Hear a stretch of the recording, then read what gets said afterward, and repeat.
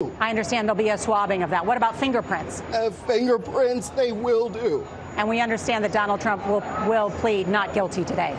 Yeah, he says he's not going to make a speech in the courtroom or speech outside, but just not guilty is what he is expected to say. Short and sweet, but obviously he's unpredictable.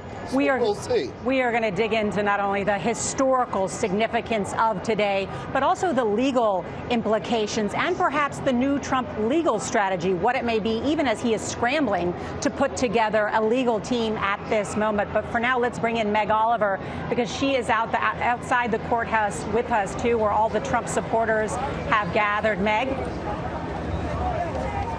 Yeah, Nora, it is quite a spectacle out here on the ground in front of the courthouse. As you can see, several hundred Trump supporters have turned out. They're waving flags, they're chanting USA and Go Trump. And as you can see, there's also a lot of media, probably more media than Trump supporters. There are also protesters. I talked to one woman who traveled all the way in from New York City. There are people with signs saying lock him up, and the crowds are continuing to build. We have been watching cars streaming in here. None of the roads are blocked off, Nora. And as you can see, there are just more cars. They're beeping. People are taking pictures outside. And as also you can see, an increased security presence on the ground, by bike. And there are several police cars that are blockading around the federal courthouse. However, multiple federal sources have told CBS News they are concerned about the security situation. If this crowd continues to grow, and we know there are 4 more chartered buses on the way from Orlando with another 200 people expected to join this crowd, they are very concerned of keeping this crowd in control. There's only yellow tape bordering and protecting some portions of this building. So we will continue to see how many people show up here. But Nora, it has been peaceful all day long.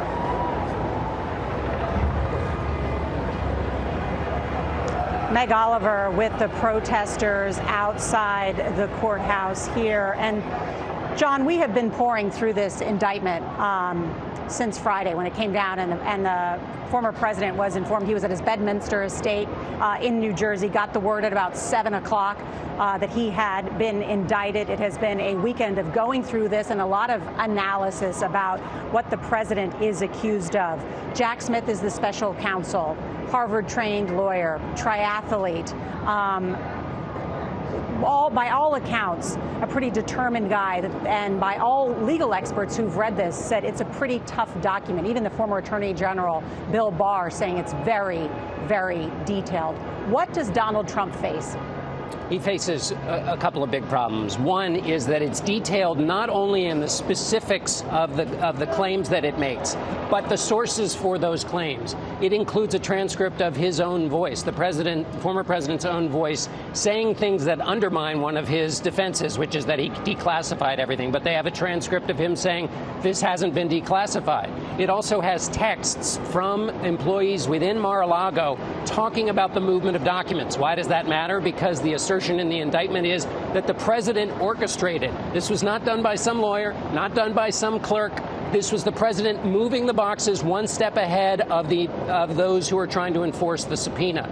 So it has contemporaneous texts. It also appears to have taken time codes from the closed-circuit TV inside of Mar-a-Lago that show the president's aides moving the boxes at specific times, linked up with conversations with the president, again, drawing that link between the president's intent to hold on to this material and the movement of the boxes. So it almost reads like a narrative story as the president, between the time he gets the subpoena and when the FBI finally comes to get to the boxes themselves, his efforts to hide the fact he had these documents from the authorities. And the detail and the source of the detail is what makes this such a tough indictment. The obstruction. And I do want to just detail and remind everybody what those specific charges are. They were announced 5 days ago on Thursday night. I misspoke earlier. Forgive me for that. And the indictment was unsealed a day later, which is when we got, of course, to look at it. 37 counts. These are federal charges. Let's review some of the counts in the indictment. 1 through 31 is willful retention of national defense information. Count 32, the conspiracy to obstruct justice. Count 33, withholding a document or record. Count 34, corruptly concealing a document or a record. Count 35, concealing a document in a federal investigation. We're sort of, it sounds like I'm repeating myself, but there's a reason for this that's detailed if you read through the indictment. Count 36, scheme to conceal. Count 37, false statements and representations. And in particular, those false statements and representations, I think, which are also of note. So even after the archives had asked for the documents and some were turned over, then even after there was a subpoena to go and get those documents, there was then an affidavit by Trump's attorneys, right, that swore to the fact that everything had been turned over. And then lo and behold, a search warrant and even more documents found, a continued series of alleged obstruction by the U.S. government against Donald Trump. And if I could just break off one piece of that instruction, they are referred to as lawyers 1, 2, and 3. Lawyers 1 and 2 are managing the subpoena and the moving of the documents, and lawyer 1 is supposed to look into the documents. Then, and all that noise you hear behind us is that conflict between the noise of the rally and the quiet of the courtroom. That lawyer number 3 is there is an orchestrated, according to the indictment, effort to make. And we understand that the booking process is complete. We want to hear now from Trump attorney and spokeswoman Alina Habba. It is not about the 2024 election. It is about the destruction of the long-standing American principles that have set this country apart for so long. In recent years, we have seen the rise of politically motivated prosecutors who don't care for impartiality, who don't care for due process or equal protection of laws. They have been quietly but aggressively cultivating a two-tiered system of justice where selective treatment is the norm. From the Russia hoax to the attorney generals to the corrupt DAs in Georgia and New York, and now this. The people in charge of this country do not love America. They hate Donald Trump.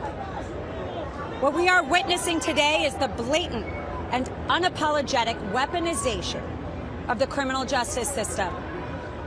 The Biden-appointed special counsel has sought fit to bring 37 federal charges against President Trump, the leading frontrunner, less than a year and a half before an election. Countless other individuals, Hillary Clinton, Joe Biden himself, retained possession of classified documents yet have not been prosecuted. And none of them came into possession of those documents while they were president. None of them were president who, as the head and sole member of the executive branch, has the power to summarily declassify documents. The decision to pursue charges against President Trump while turning a blind eye to others is emblematic of the corruption that we have here. We are at a turning point in our nation's history. The targeting, prosecution of a leading political opponent is the type of thing you see in dictatorships like Cuba and Venezuela. It is commonplace there for rival candidates to be prosecuted, persecuted, and put into jail. What is being done to the President Trump should terrify all citizens of this country. These are not the ideals that our democracy is founded upon. And this is not our America. Thank you. So what's happening right now inside the courthouse? Has he been arrested? Has he been fingerprinted? Has a mugshot been taken? Walk us through what's happening here now. President Trump is in a very unique position where he doesn't need to be given a mugshot, obviously. He is not a flight risk. He is the leading candidate of the GOP at the moment. He is going through a process that has been coordinated with Secret Service, and it will all be handled seamlessly. And thank you, guys. The attorneys, what is his statement like? Just real quick, how is he feeling? He's defiant.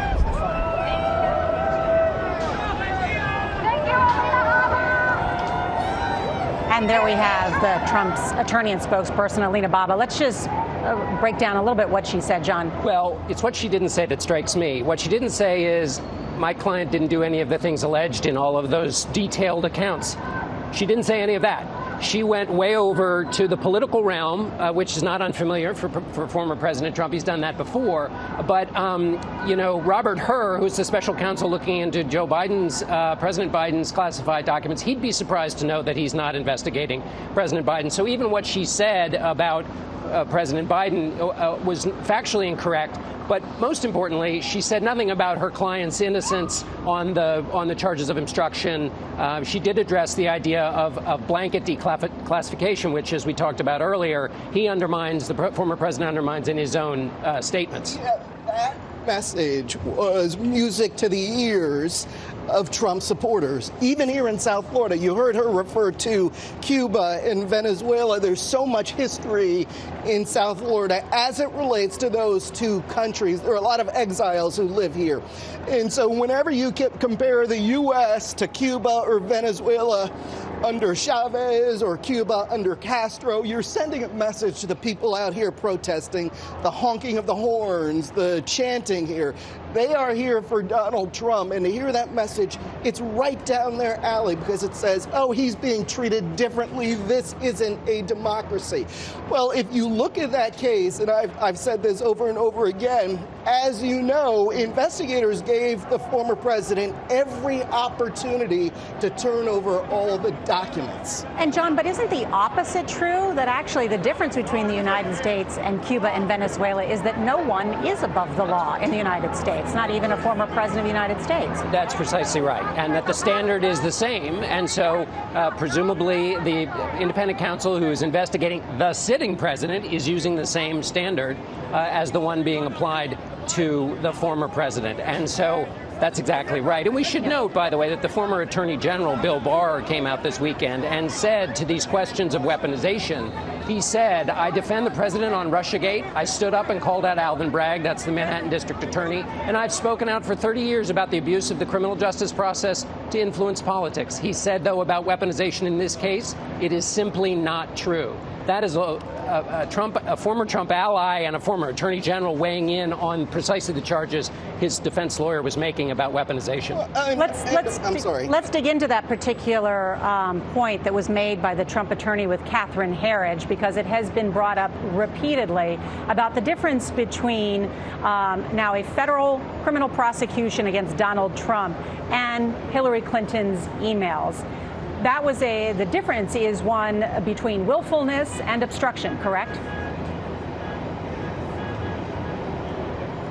When you look at the case of when you look at the case of then Secretary of State Hillary Clinton, Nora, that was an FBI investigation back in 2016. So again, during an election cycle. Just to remind, then Secretary of State Clinton used a personal server for her government email and for government business. And the FBI investigation found dozens of email chains containing classified information, some at the highest levels, like what has been allegedly found at Mar-a-Lago, including what are called special access programs. These are highly classified programs that in some cases the government doesn't even acknowledge that they exist. In 2016, then FBI Director James Comey said that Clinton and her team, these are his words, were extremely careless, and that he did not find evidence, in his view, of criminal intent or willfulness.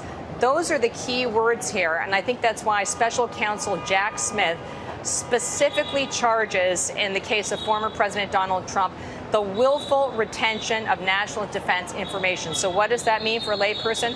It means you have highly classified information, and the allegation is that you refuse to return it to the government, even though it's the government's property. So to break down the cases in the simplest terms, it would come down to this issue of intent.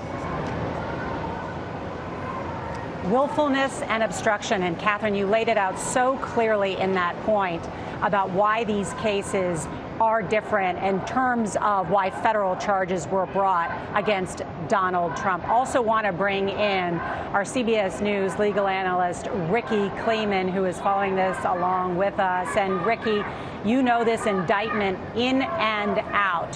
What are the most difficult, or what is really, let's say this, what's the next step? What can Trump's attorneys do? Well, I think that's exactly the right question, Nora. And we learned a lot in the statements of Alina Habba, because you cannot defend the indefensible. This indictment is so detailed and so backed up by real evidence, by the text messages, by the movement of the boxes, by the matter on tape. So what the defense must do is fight the government on motion practice. And that means they are going to file various motions to dismiss. We got it right from her. They're going to file a motion to dismiss for selective prosecution, which they will say is a denial of due process. She was very interesting to me because of looking at the law.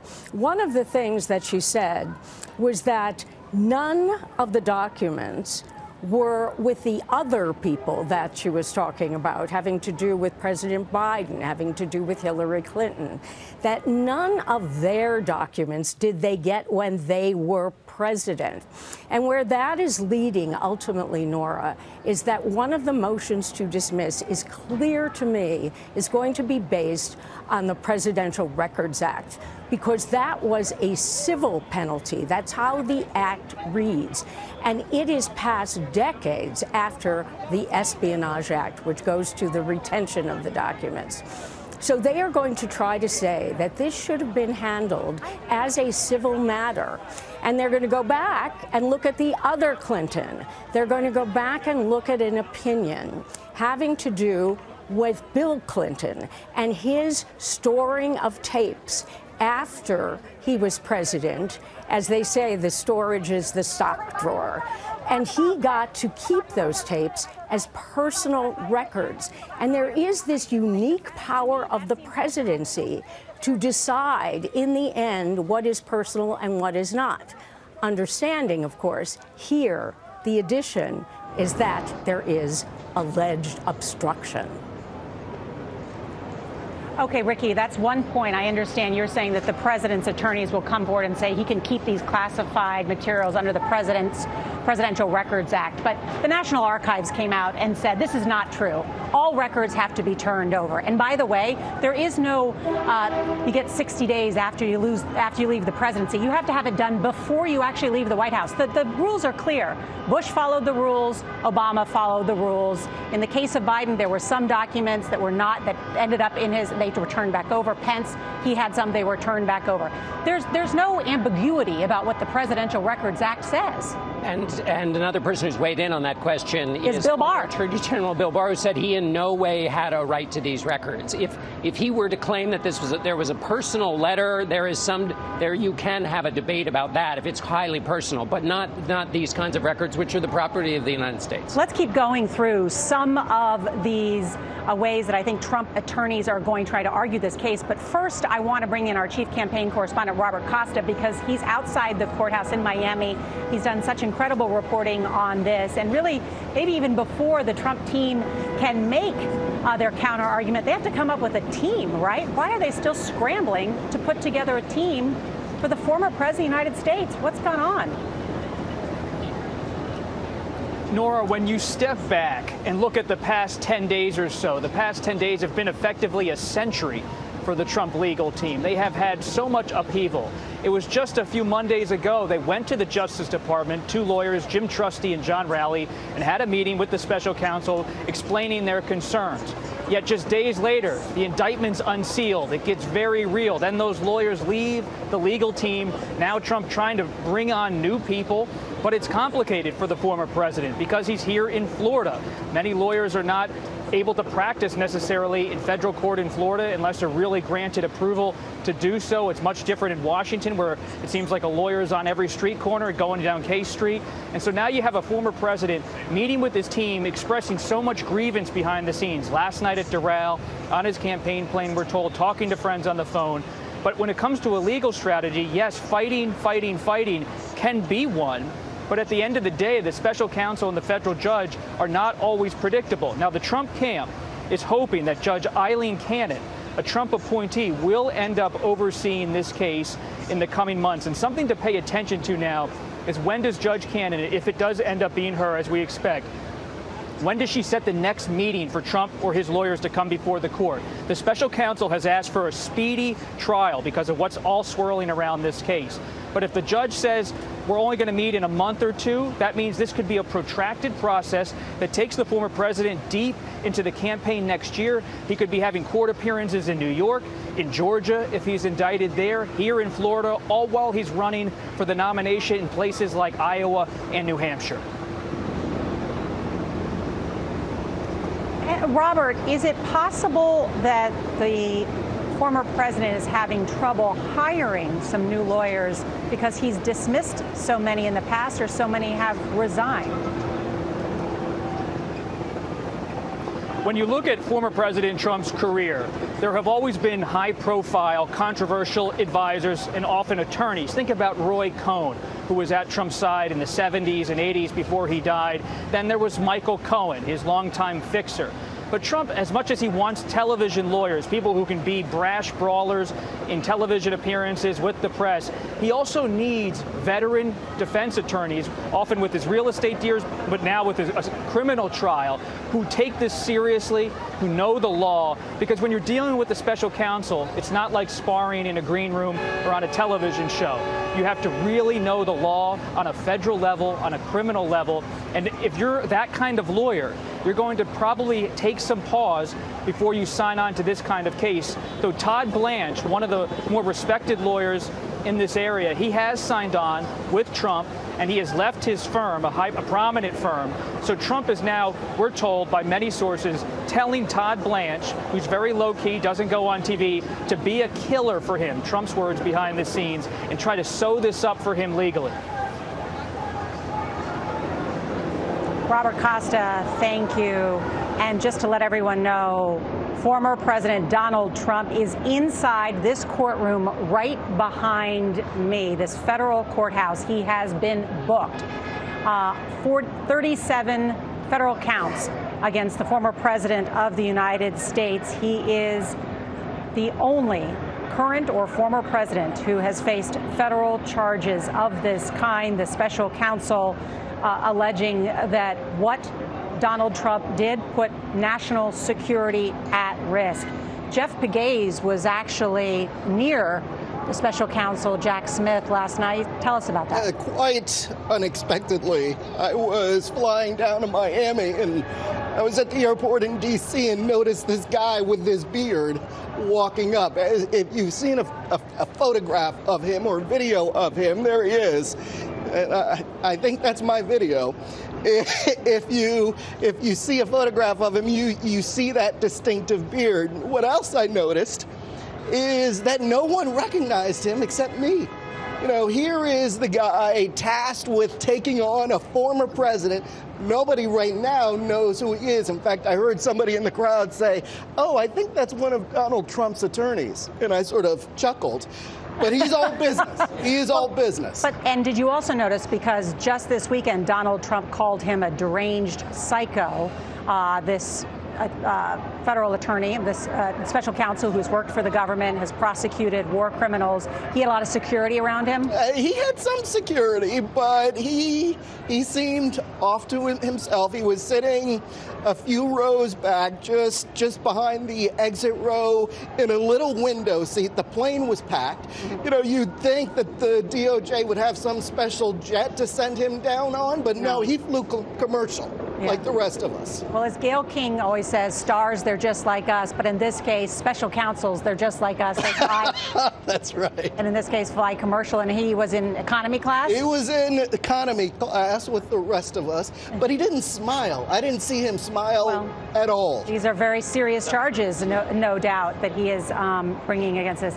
And I want to ask you, too, about, John, because right now the president inside, we will never get pictures of what happened inside, but it is a moment to go from being the president of the United States, the leader of the free world, to have to stand before a magistrate and hear these charges and then plead not guilty and think about. And he has escaped accountability in the past and believes he is the focus of political persecution. But this is distinct. It is distinct. And also it's distinct with respect to all the previous clashes Donald Trump has had, either with the impeachments or with anything else, because he always asserted that he never did anything wrong. But the behavior contained in this indictment is the behavior of a person running around trying to get away from authorities. There is detailed accounts of him knowing that, according to the indictment, and the details seem to spell this out, knowing that he's doing something that he's not supposed to be doing. Yeah. And so if he carries that into the courtroom with him,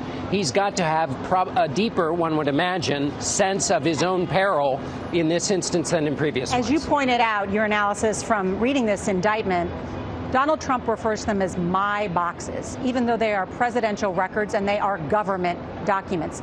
He refers to them in the context when he calls them my boxes. He didn't even want his personal aide to show them to his attorney. That's right. Corcoran. That's right. He didn't, and when he says, I don't want you going through my boxes, I really don't, is one of the quotes contained in the indictment.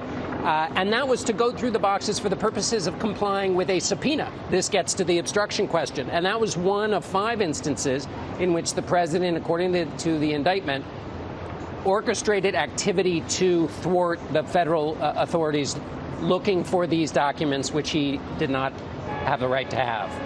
I want to bring in now Timothy Parlatore. He served as a Trump attorney but left due to differences with Trump advisor Boris Epstein. Mr. Parlatore joins us now, and good to see you.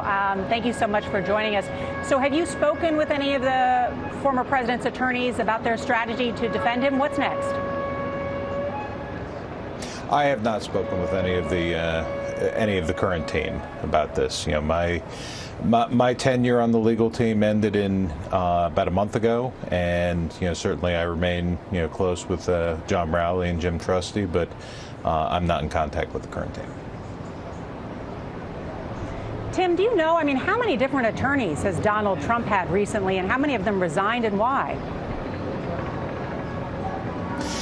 Well, look, he has a lot of different attorneys because he has a lot of different cases. And I can't really speak for anybody else. I have my reasons, which I did discuss at the time that I left. It's not something I really want to, belabor.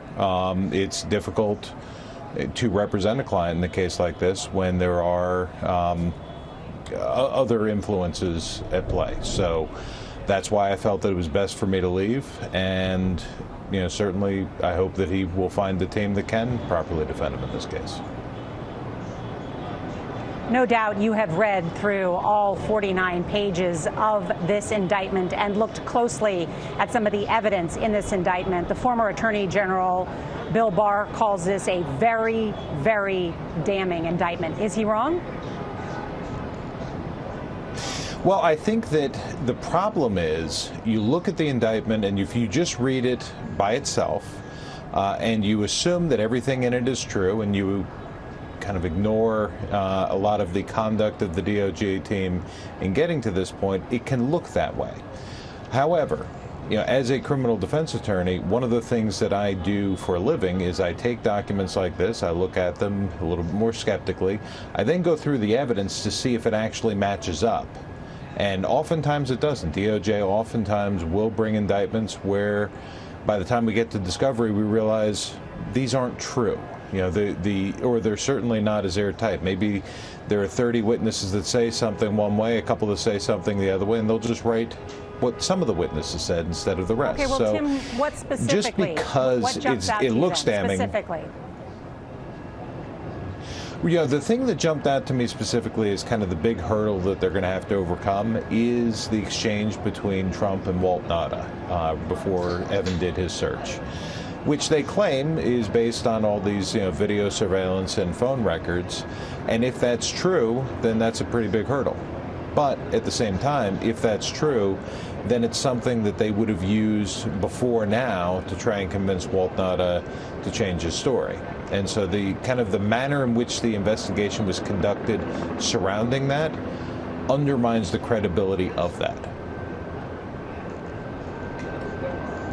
All right, I understand your point, but I'm not sure that the body man or the personal aide or the valet is central to this case. I think some of the most damning evidence comes from Trump's former attorney, Evan Corcoran.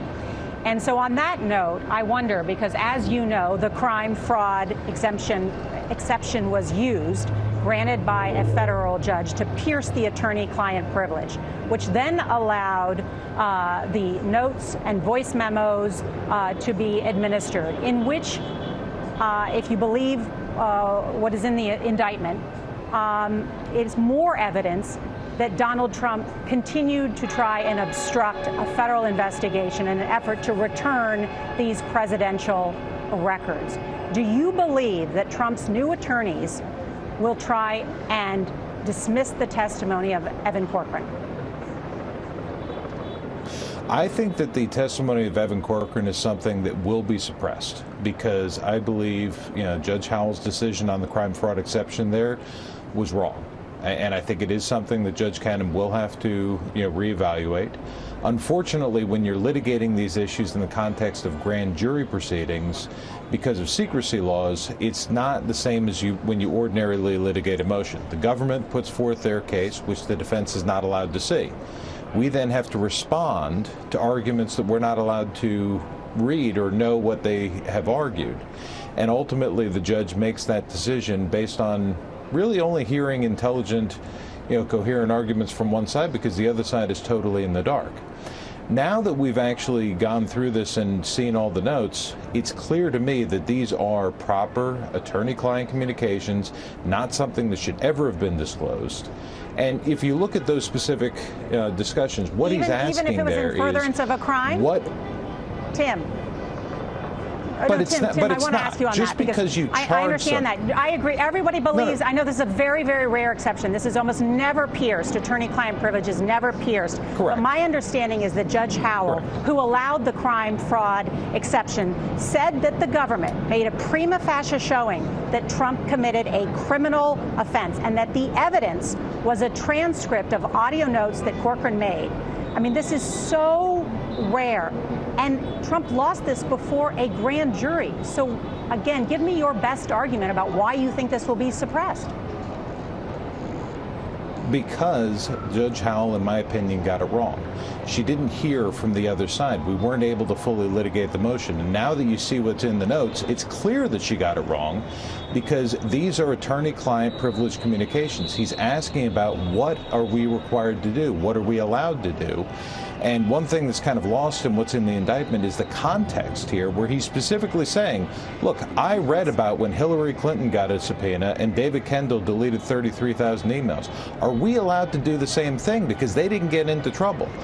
You want clients to ask you those kinds of questions. You want to encourage them to ask those kind of questions so that they understand what their rights are, what their responsibilities are, but you want them to discuss that in an attorney-client privileged environment. And I think that the precedent that Jack Smith is trying to set here is extraordinarily dangerous, because what he's trying to set here is, if you ask a question to your attorney that the answer is no, then the government is going to try and pierce attorney-client privilege and then charge you for asking a question.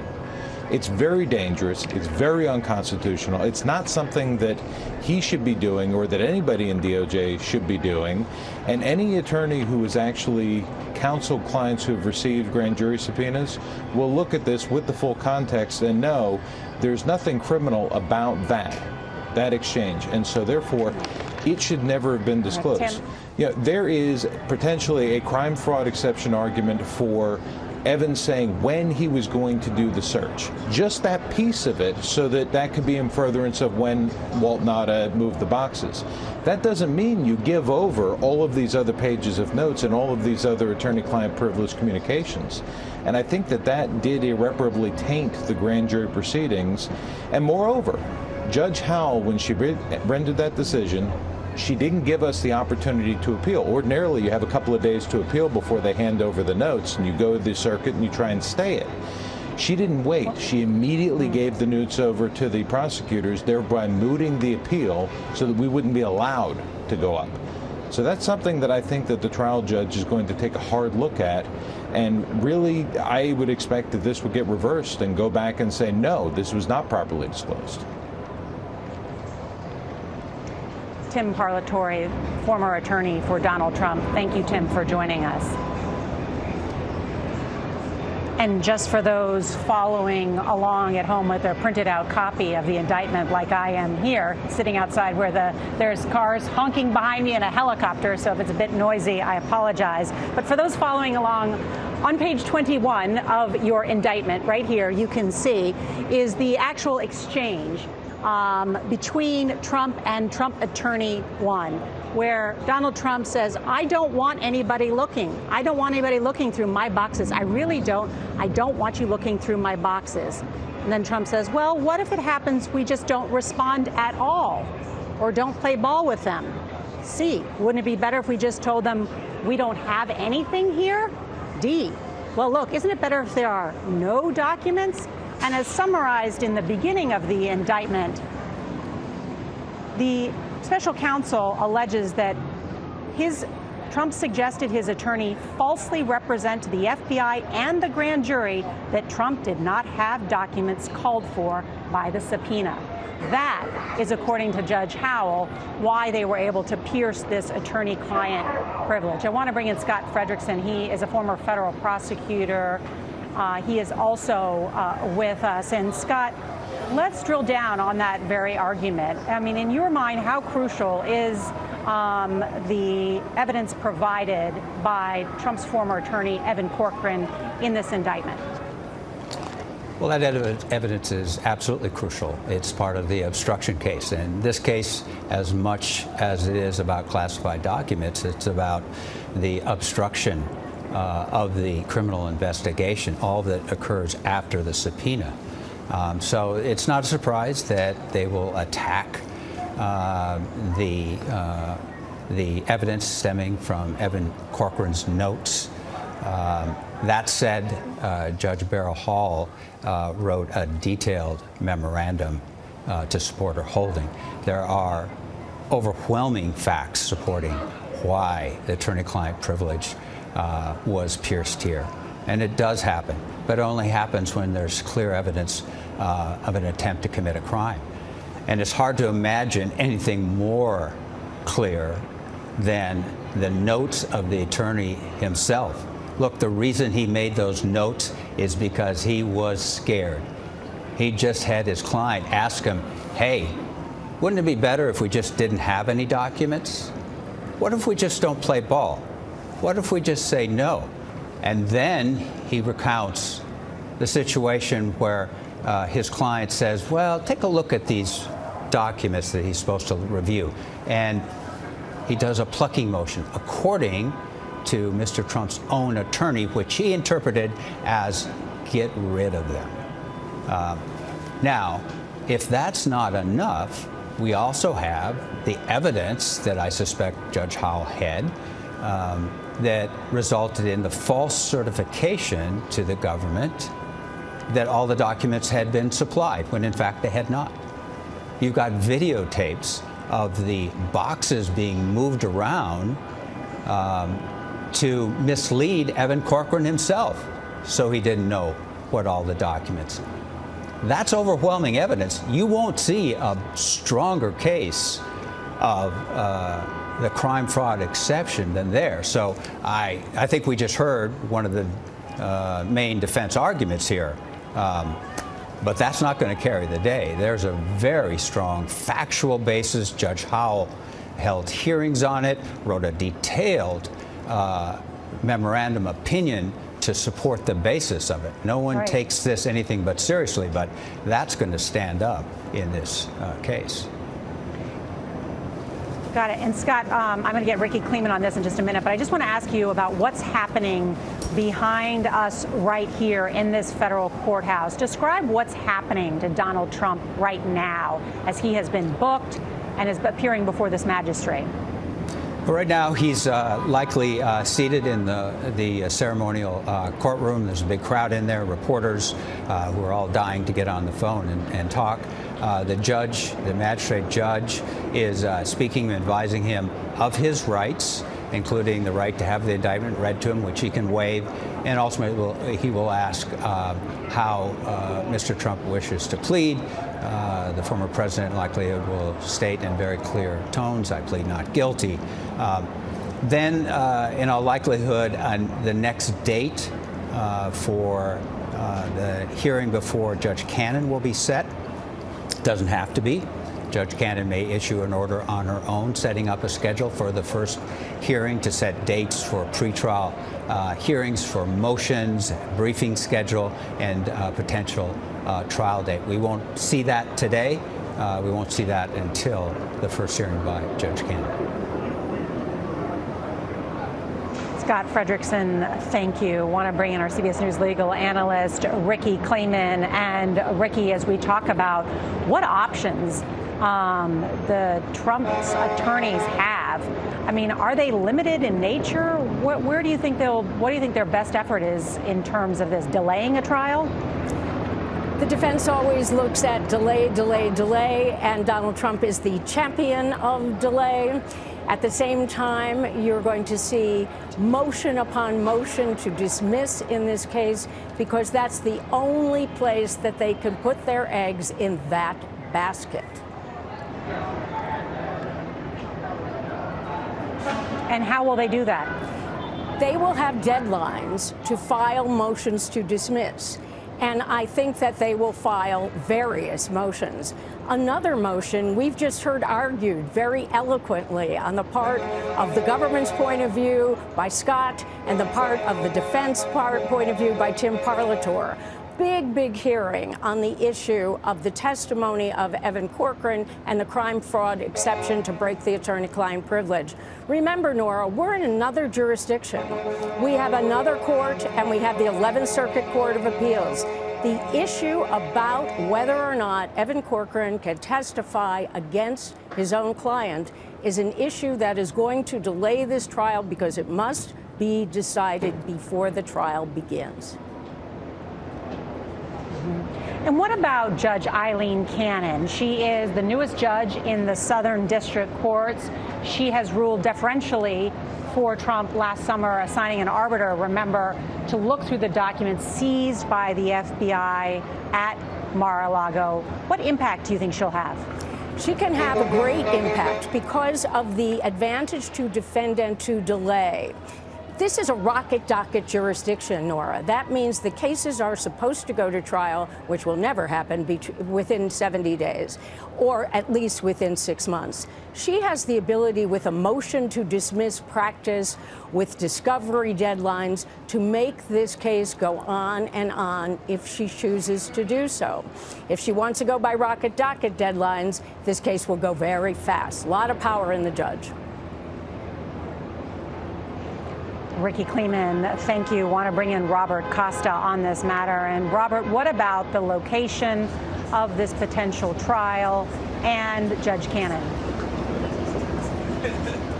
We're going to learn a lot, Nora, in the coming hours about how this is going to unfold, about whether the next appearance will be in Miami for this case or whether it will end up in West Palm Beach. Behind the scenes, Trump allies and lawyers are optimistic about Judge Cannon. They look at how she handled that so-called special master request to review the documents, and they believe that she might have some skepticism about how the government has gone about this case. And that's why in your interview with Timothy Parlatori, you sense a bit of confidence on the Trump side, even among his former lawyers, that because the government was aggressive in investigating these documents and trying to secure them, especially by cutting through attorney-client privilege by having that so-called crime fraud exception, that Judge Cannon could give them a hearing. But the government side of this, based on our reporting, is that the evidence is so widespread, it's piled up so high in terms of details and interviews with witnesses. I have been reporting on this investigation for months, and it's stunning to me as a reporter to see the scope of how many people were spoken to by this special counsel and heard by the grand jury, from those on the janitorial staff to minor low-level aides for the president's political operation, his personal operation, to all the staff at Mar-a-Lago. You know, Robert, one of the things I wanted to talk to you about is you've done so much reporting on this and analysis that even as many people look at this indictment and say it is voluminous in its evidence against Donald Trump, including some of the testimony provided by Evan Corcoran, there is still a discovery process that will go on as part of a trial. And the idea that this indictment is just a selection of what prosecutors have discovered, what else could be out there? When you step back and think about what's happening today, it's easy to be almost in an isolated state of mind that this is one explosive investigation of a former president. But it's important to remember, and I have to sometimes remind myself, that the special counsel is also still investigating Trump on January 6th, and that's an aggressive investigation as well, still hearing from witnesses. So some of these people in Trump's orbit who have been interviewed on the records case are also being talked to on the January 6th case, which Jack Smith, the special counsel, is helming. So there are two tracks going simultaneously, compiling evidence even as this moves to trial. And there's that looming possible indictment in Georgia. So what they're trying to do, whether it's in Fulton County, Georgia, or with the special counsel in Washington, is see if there will be any cracks with some of these witnesses. Someone like Walt Nauta, he's now been indicted and processed in federal court. Does he start to reveal more as the pressure mounts? We've seen this in Trump investigation after Trump investigation.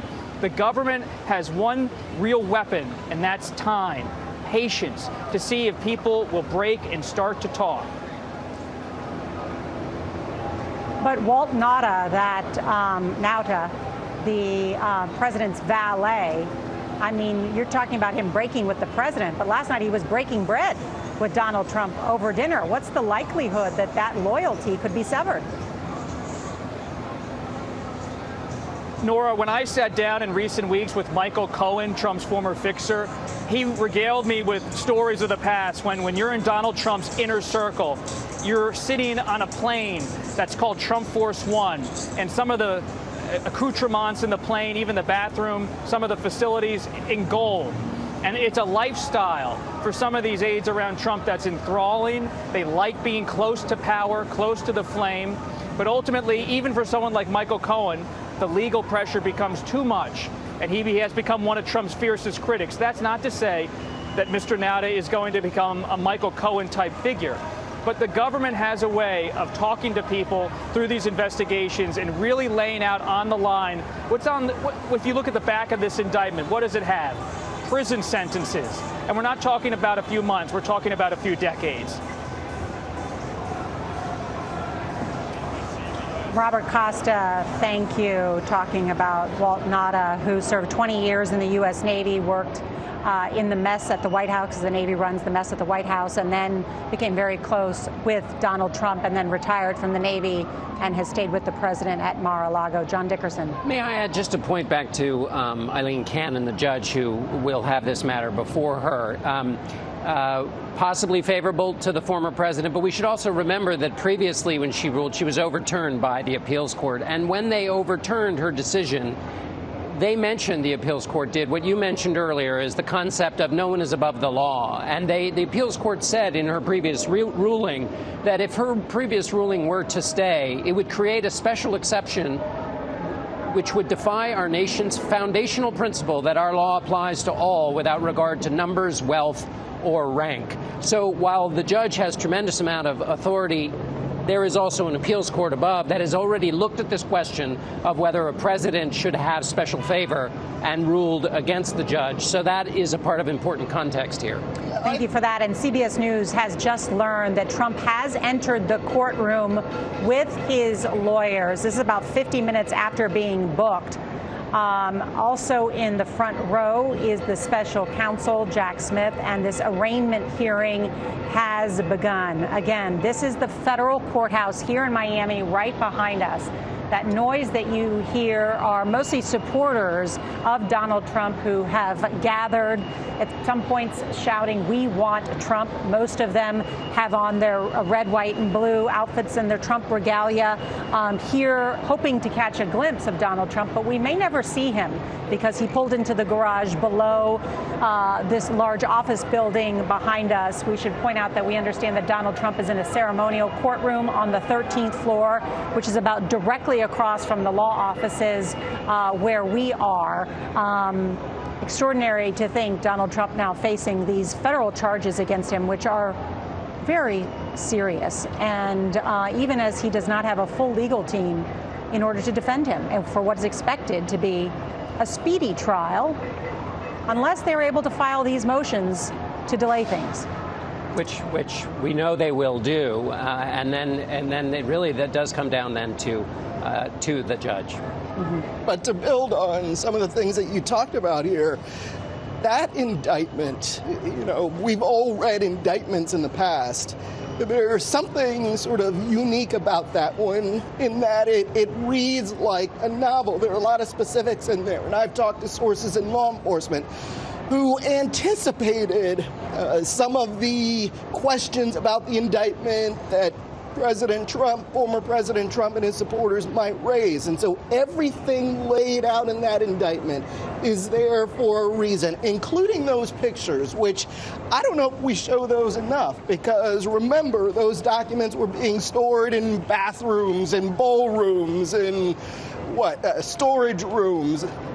And what's important about that is not just that it's kind of amusing, but that it was an attempt to get ahead of the law. And that's why it had to sort of any clear open room available. Well, actually, one of the things that I thought was really interesting, and there have been some excellent graphics put together about where are these storage rooms. Remember, Mar-a-Lago is not his home. He has a residence on what is a resort. It is a club. It's an expensive club to join. I believe it's now a couple $100,000 to join Mar-a-Lago. But this private club hosted 150 events from January 2001 to 2021 to January 2021, which is when Trump left office, to August 2022. There were 150 events. We're talking about weddings, fundraisers, you name it. We're talking about more than 10,000 people. There's Mar-a-Lago right there. So they were first in the white and gold ballroom. Well, then they had to move that. Sometimes they were in the lake room. Then they went to the Trump family suite in Pine Hall, but then they needed to put staffers there. So then Trump ordered the storage area to be cleared out. Well, that storage area is right by a door that's right by the pool where everybody hangs out and right by where they keep all the liquor. Right. So it's an area where there's lots of staff that work on that property. It's a resort. It's a club. You know, there's a lot of people hanging around there, walking in and out. Why should documents, as this alleges, that where there are many top secret documents that are from 7 different of our top intelligence agencies, the CIA, the DOD, the National Security Agency, the National Geospatial Intelligence Agency, the National Reconnaissance Office, the Department of Energy in charge of our nuclear secrets, the Department of State, Bureau of Intelligence and Research. These documents are in a storage room near where the liquor is kept. Right, right. It is pretty... The bathroom, I know, is amusing for people, and that's why. But the storage room, you know, underneath the resort, where lots of people go in and out to get boxes of liquor and the pool chairs and that kind of stuff. But it speaks to the higgledy-piggledy nature of the former president, as outlined in the indictment, to keep them anywhere so they wouldn't be found, including by his own legal team, in some of the ways that the outline of the indictment puts it. I mean, these aren't the Christmas ornaments. These are the most sensitive parts of American intelligence, And that, of course, raises a second political question, just if we can touch on it briefly. This is a person who's being asked to be given the responsibility to handle these kinds of secrets again. And the central question of that is, will you be a steward of the nation's most important secrets and national security for the betterment of the nation, or will you use them for your private purposes? And these documents he was using, the indictment alleges, and others who know him know, he was using to settle scores, to show off, not what the intelligence agencies put these documents together for. Well, and again, this is a former president of the United States. This isn't some low-level, entry-level employee of the NSA, CIA, FBI. This is the former president of the United States, who also, by the way, has the finances to build a skiff. Yeah, but there have been former national security aides. Sandy Berger comes to mind, who brought a document out in his sock and spent time. But not that many documents. No, I know. That's what I'm saying, for lesser charges. Yeah. Let's bring in Robert Costa on this matter, because, Robert, I know you have been to Mar-a-Lago as well, and the idea about these documents being moved around the property numerous times, which are the texts that are detailed in this indictment between Walt Nauta and another unnamed Mar-a-Lago employee.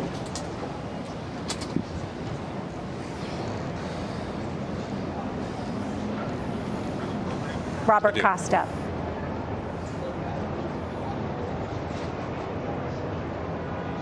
Forgive me, it's a bit noisy here with a lot of the protests, so I'm going to come back to Robert in just a second.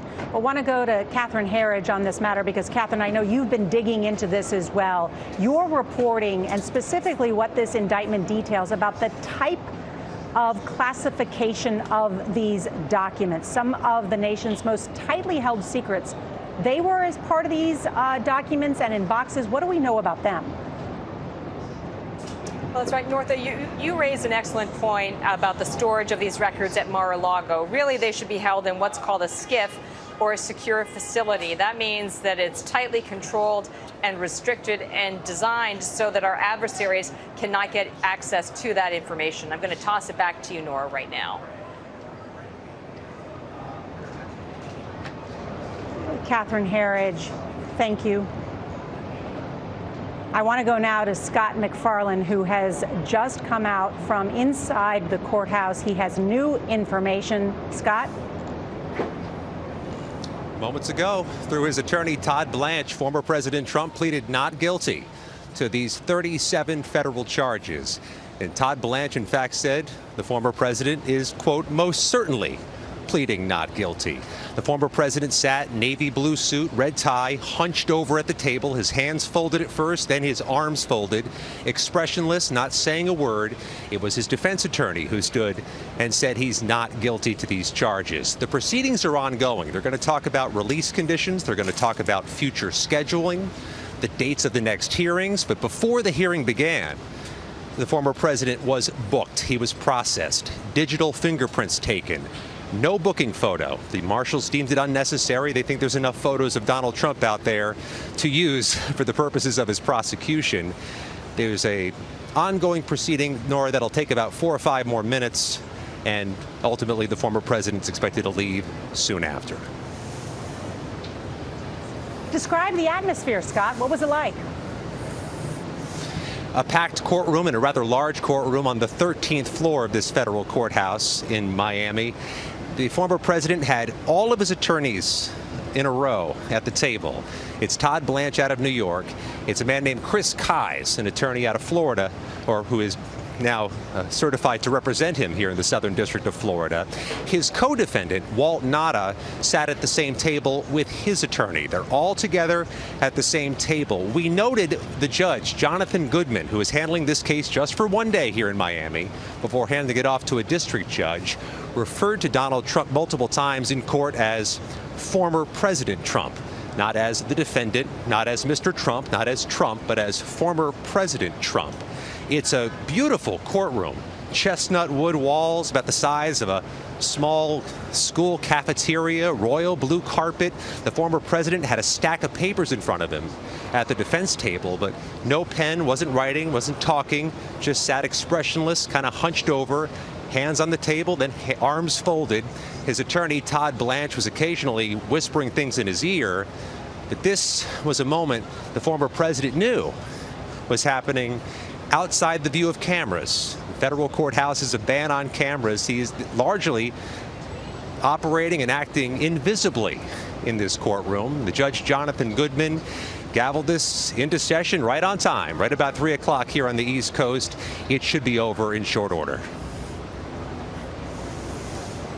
So, Scott, Donald Trump has been inside this federal courthouse for more than an hour now. What's been happening? What do you expect has to be done before he leaves? Well, they booked him in the courthouse itself. From what CBS News has been told from law enforcement officials is that they booked him here in an office space inside the courthouse, either out of convenience due to the significant security in and outside the courthouse, or potentially for everybody's safety.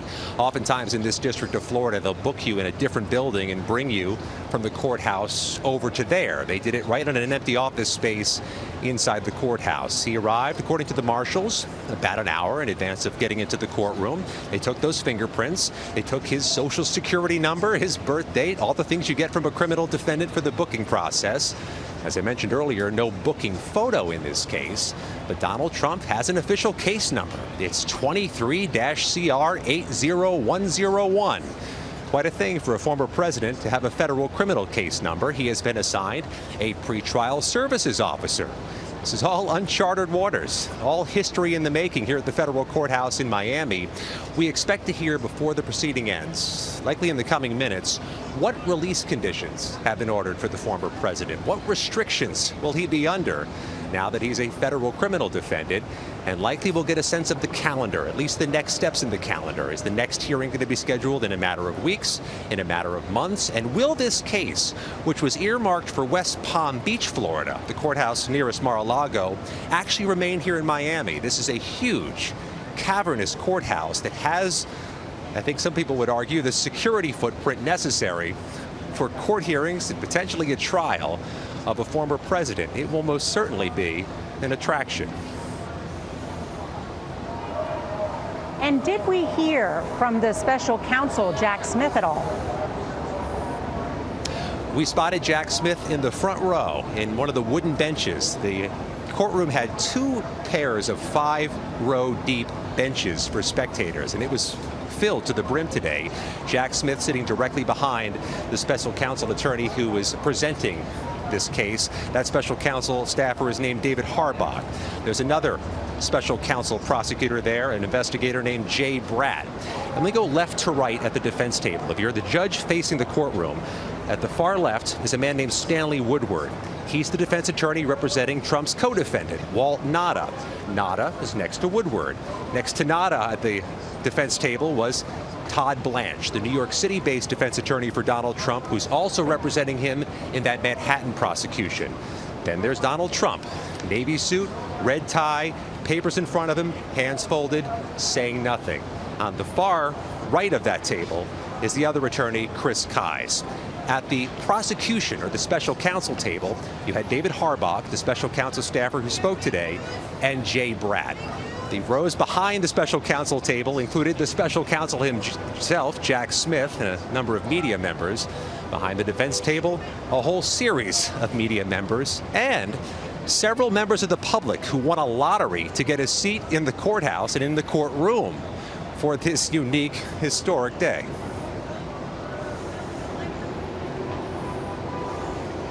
Jeff Pegues is here as well, and I know has some questions for you, Scott.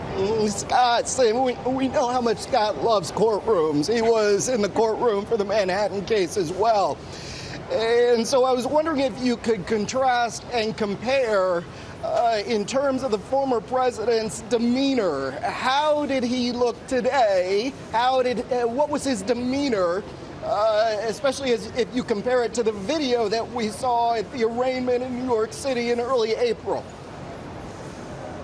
Identical, Jeff. Same mannerism, same body language, same expression on his face. And we had an advantage of perspective today. We were in the overflow room where there was a video feed giving us a head-on picture of Donald Trump. Those in the courtroom only saw the back of his head. We could see his face. We could see his expression. The overflow room is actually the jury meeting room here with 300 seats and a few tiny televisions, so small, the kind of televisions you get in a low-cost hotel room. We watched this on TV and through a feed, and we could see, even through the grainy picture, Donald Trump sitting, no expression, nothing to say, idle at the table with his hands folded.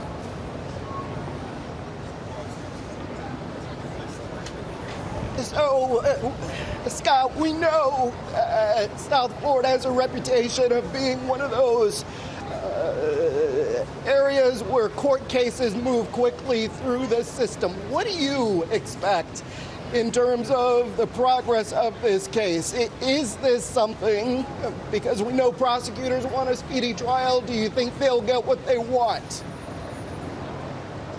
Jack Smith has already articulated that. He said so much during his news conference last week that he is going to seek a speedy trial. You're right, this is one of those districts in America, the Southern District of Florida, which is known as a rocket docket, a place where cases move expediently compared to other federal courts in America. But so much of this is going to be up to the parties. Does the defense choose to slow this down? Does the defense choose to file motions to potentially delay things or make this case move more sluggishly? That's going to be in the hands of the parties, but this case is still earmarked for Judge Eileen Cannon. We learned that today in the arraignment. Judge Cannon, based in Fort Pierce, Florida, a ways to the north of here. She, of course, was a Trump appointee. You may recall her name. She was the judge who oversaw litigation and challenges to the search warrant last year. She has this case, at least for now, and some of the timing could ultimately be up to her. All right, Scott MacFarlane, who has just come from inside the courthouse with that detailed account of not only the mahogany and blue curtains, but also the former president and his legal team sitting next to his valet, Walt Nauta, and what's happening inside, as well as the special counsel in this historic arraignment as the former president of the United States has been booked and is now facing 37 federal counts. Scott MacFarlane, thank you so much. I want to bring in South Carolina Republican Representative Nancy Mace. She worked on Trump's 2016 presidential campaign and in 2021 voted against impeaching Trump in relation to the Capitol assault, but she did not condemn his actions. Congresswoman, thank you so much for joining us. Thank you for having me. I want to ask you, did you read through the whole 49-page indictment?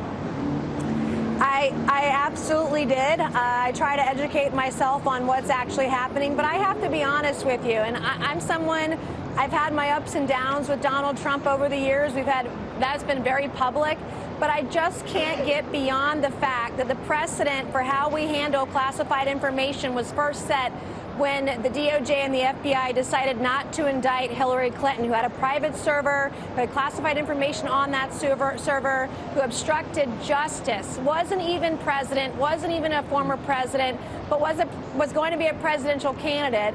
And that was the precedent that was set. I've heard you make this argument, Congresswoman. I know, but then I see this today, Thank you, and it really is shocking to me. Yes, and I wanted to drill down on that because if you read the indictment, if you read the indictment, you notice that it mentioned the willful retention of documents. And so the distinction that has been made in the case of Hillary Clinton and Donald Trump is the willful retention of documents, as is laid out, in a question of obstruction. That the president repeatedly was told about his actions and he repeatedly obstructed justice. You see any distinction there? Well, I will say today, when I watch what's happening in this country, the FBI had access to all those boxes in every single room, and the precedent was set under Clinton that she would not be indicted. I think it's worthwhile to have a conversation about how we handle classified information post-presidency. I think that is a worthwhile debate because we want to protect our nation's secrets, okay? I want to get that off the bat. But the precedent was set under Clinton. She had a private server. I can't think of anything more willful than hiding a server in your bathroom in your home. I can't think of anything more willful than using hammers on your own telephone, cell phone devices, and your iPads to obstruct justice and then to be let off. And so if that's the standard, then it should apply to everyone, including Donald Trump. But clearly you don't think that should be the standard. That's the argument that you're trying to make. So you believe that Hillary Clinton should be held to a different... You think Hillary Clinton should be held to a higher standard, and so then you must also agree, therefore, that Donald Trump should be held to that same high standard. But that's not the standard, because under Hillary Clinton, she was let go. She was not indicted. She had classified documents on her server. They tried to obstruct it, and she was able to walk away. So if that's the standard, then you had Mike Pence, who had classified documents in his home. Then you had Joe Biden, who had classified documents spread across the country in different boxes, including unsecured in his garage. If Trump's going to be indicted, so too then should be Joe Biden. I also can't get beyond the fact that every time we find corruption, evidence of corruption on Joe Biden, Donald Trump gets indicted. I mean, that's what I see just as an everyday American, as someone who hasn't seen eye to eye with Donald Trump, and that's how we're going to operate. I don't think it's the right way, and I think it's shameful what's happening today. Congresswoman, I understand you represent the 1st District of South Carolina, which is the suburban areas of north and east of Charleston, and you served on the Armed Services Committee, right? How many military members do you represent? We have about half of all the bases. How many members of the military? I'd have to go back and look, but about half of all the bases in the state of South Carolina reside in the low country of South Carolina, the area that I represent. How would you rate the importance of protecting those members who serve in the military that are in your district and in the state of South Carolina? Protecting our national security should be a top priority. But Donald Trump is held to a different standard than our own president today, by anybody else, and even Hillary Clinton, who was able to walk away by obstructing justice, and the Justice Department and the FBI said she did nothing wrong. So if that's the standard, then why is Donald Trump treated differently? At the end of the day, I think that's why, or where, the average American is going to see this headed. It's not the same standard to indict him but not indict anybody else. Now, I think we should protect our national secrets. I also understand, is it true that classified information that are unsecured, but Joe Biden had classified information in his garage, unsecured, sitting next to his Corvette, and God knows where else in this country. So he should be indicted or be held to the same standard as Donald Trump. Where is that information now? And well, Congressman, what happened to that information when it was revealed? Hopefully it's been collected by immediately the government. Collected? Right, but he had over 1,800 once they found out about it, they returned it. Of information, including classified documents. So that's the standard. And I think Donald Trump's being treated unfairly here. So I was asking you about your... I hear you. I was asking you about your district, though. Don't you want to talk about your district? I was asking you about your district. Yes, and I answered your question, so does your district include Joint Base Charleston? All the bases, if you'd let me speak, I said about half of all the bases in South Carolina are in the low country of South Carolina. That I represent on the House Armed Services Committee.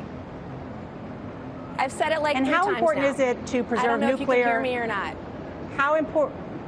I am having a little trouble hearing you. Sorry, Congressman. It is quite loud here, so my apologies. How important is it in terms of safeguarding America's nuclear secrets? It is very important. It is of the utmost importance to protect our nation's secrets, period.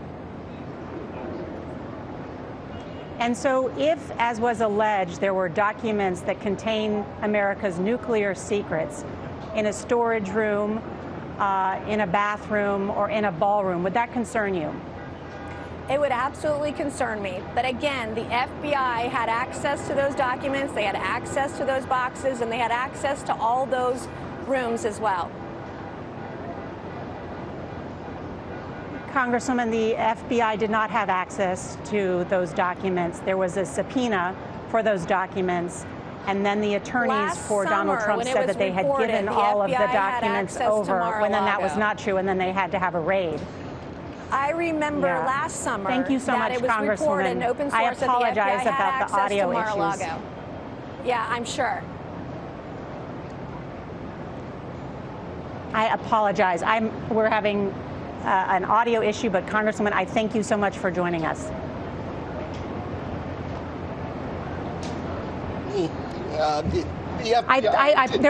we were getting some feedback, so I apologize on that. But I think there was some back and forth.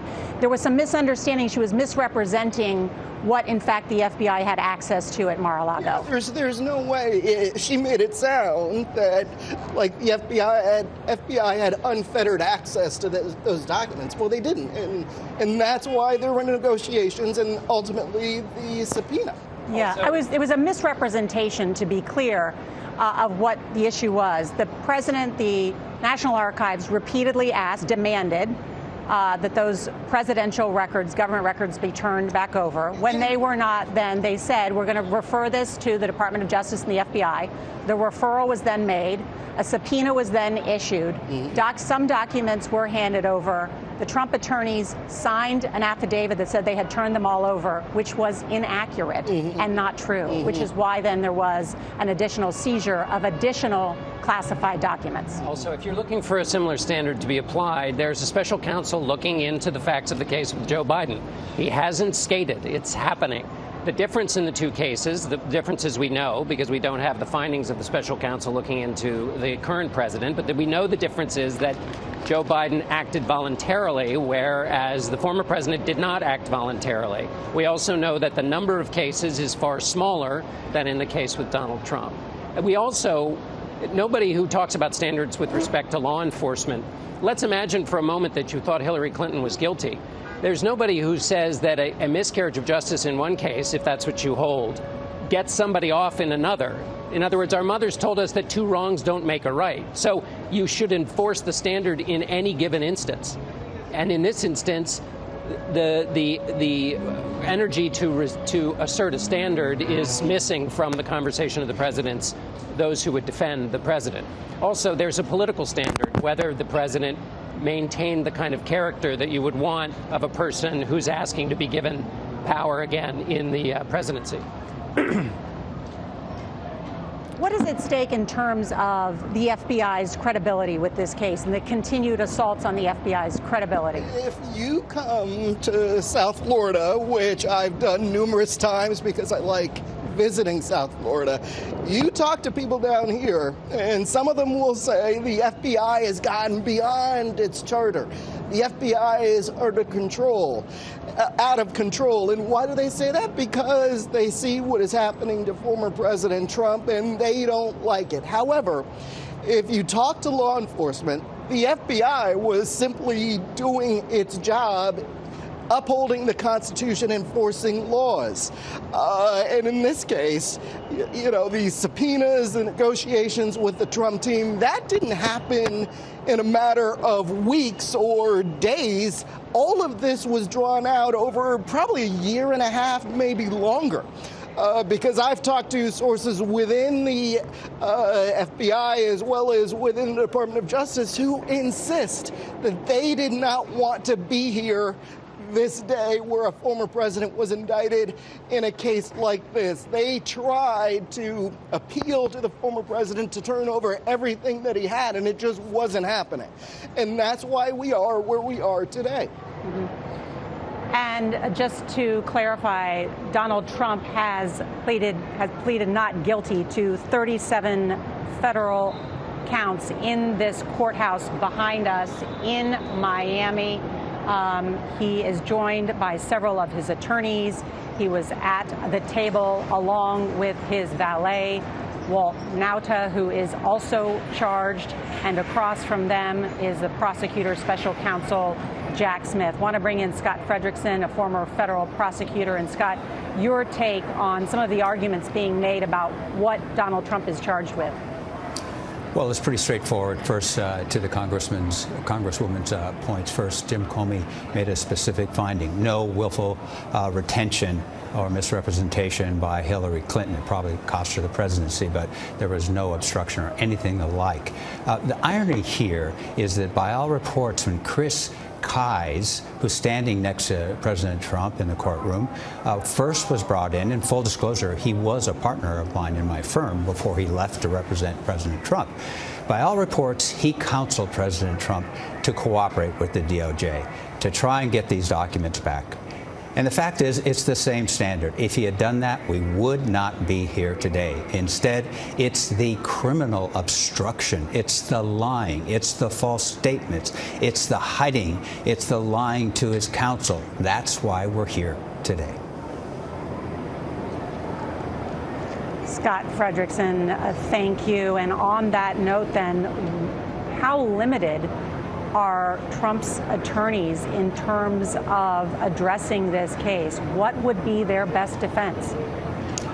Well, the best defense here is now that you're indicted, you've got to go 1,000% with all the motions to try and knock out as much evidence as possible. Jack Smith has anticipated that. The beauty of this talking indictment is it anticipates these arguments that somehow he had them by mistake, or he didn't understand, or he could declassify. The indictment rebuts that on its face.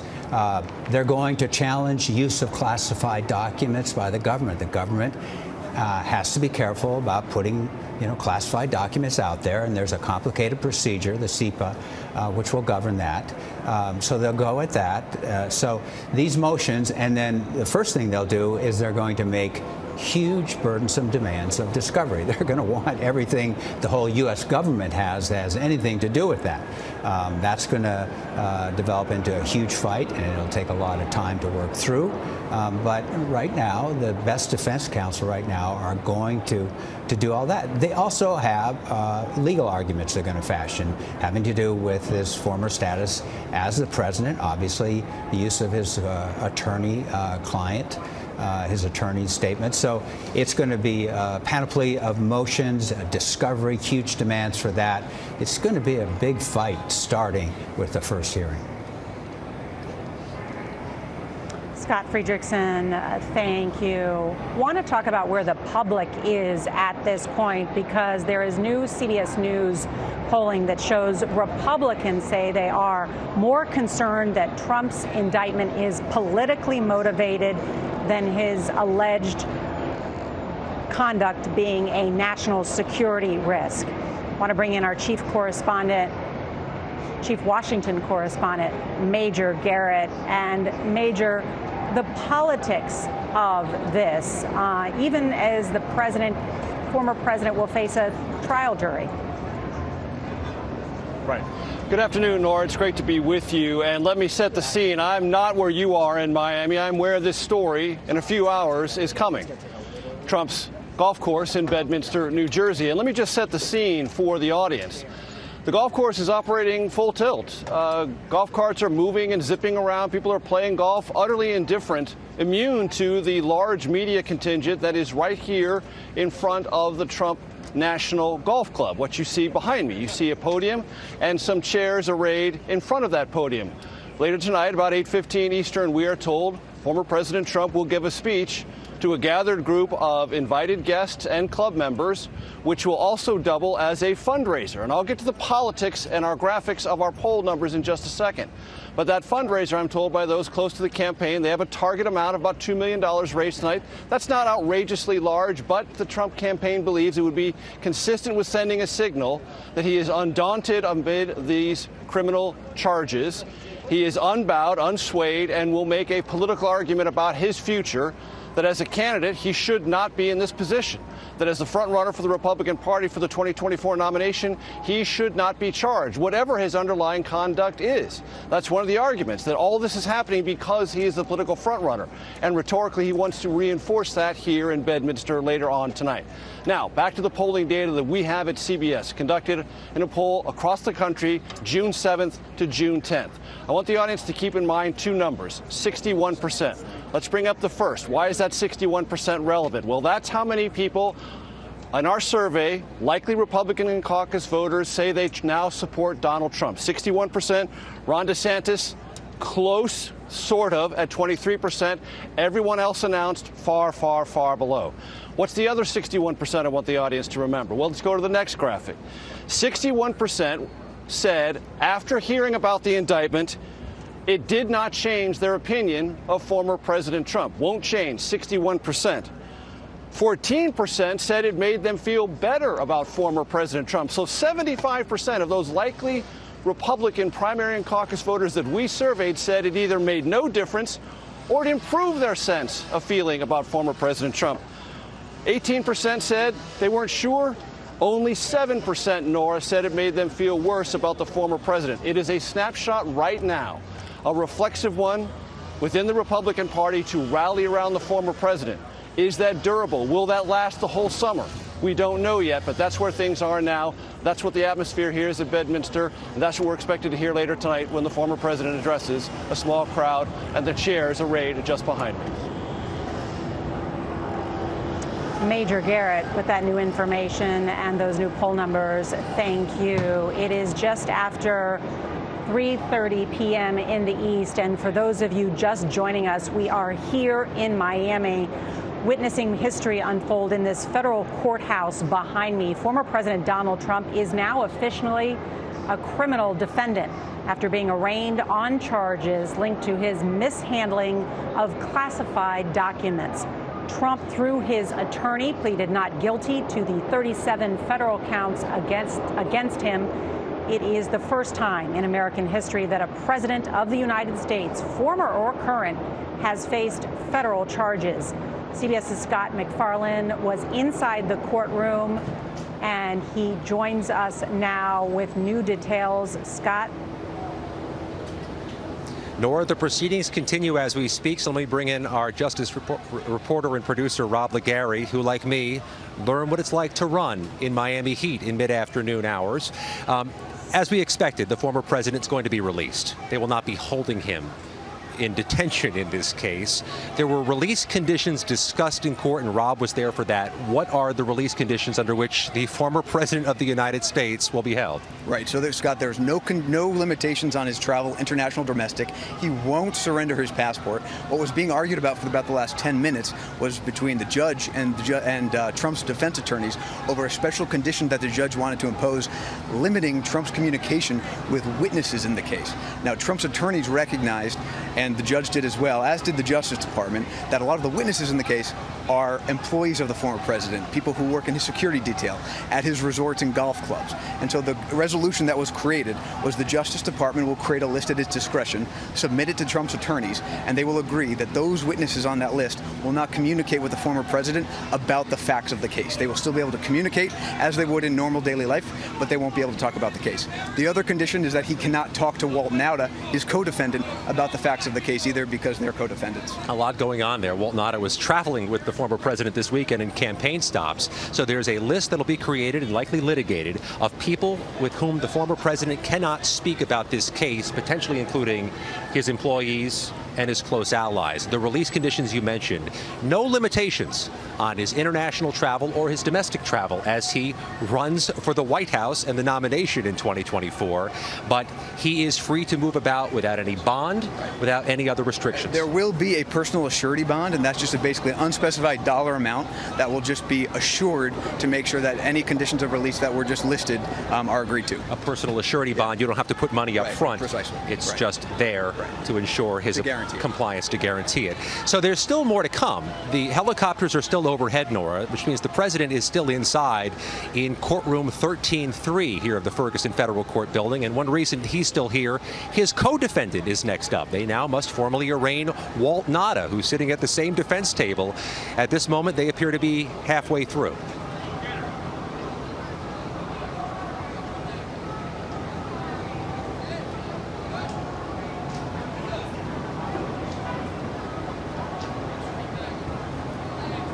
Scott MacFarlane, thank you. It's a moment to take a look at exactly where we are, John, now that the president has been arraigned, still inside this courthouse for more than an hour and a half. Donald Trump now faces a number of legal and challenges. Yeah.